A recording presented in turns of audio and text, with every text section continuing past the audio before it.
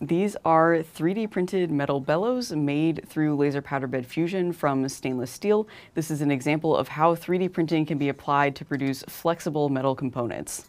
Conventional metal bellows are round. They're typically round because they're made using tooling, and this is the optimum form for that manufacturing process.